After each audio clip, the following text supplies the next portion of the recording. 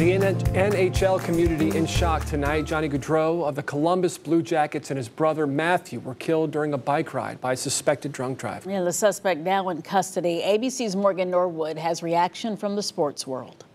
The hockey community mourning the shocking loss of Columbus Blue Jackets forward Johnny Gaudreau and his brother Matthew after the two were killed Thursday night, allegedly hit by a suspected drunk driver. According to police, the two were biking in Oldmans Township, New Jersey, near their hometown of Carneys Point around 8:30 p.m. when police say driver Sean Higgins struck the two with the Jeep Grand Cherokee. Authorities say Higgins admitted he had 5 to 6 beers before getting behind the wheel. Both Gaudreau and his brother pronounced dead at the scene. The two were in town for their sister Katie's wedding, set for today, both groomsmen.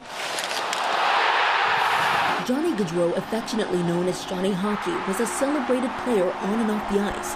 As a standout at Boston College, he led the Eagles to a national title in 2012 and went on to win the Hobey Baker Award as the nation's best collegiate hockey player. Matthew also playing for BC and various teams in the minors. Jerry York and Greg Brown coached the two brothers. Both boys, Matty and Johnny, were remarkable young guys.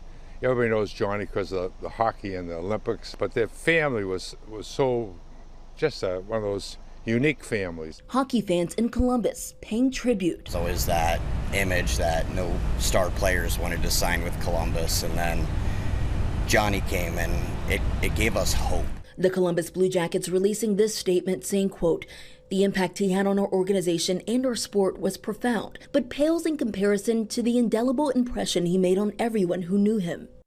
And this suspected driver, Sean Higgins, is being held at Salem County Correctional Facility. He's charged right now with DUI and 2 counts of death by auto, along with possession of an open container and consuming alcohol in a motor vehicle. Higgins is due back in court September 5th.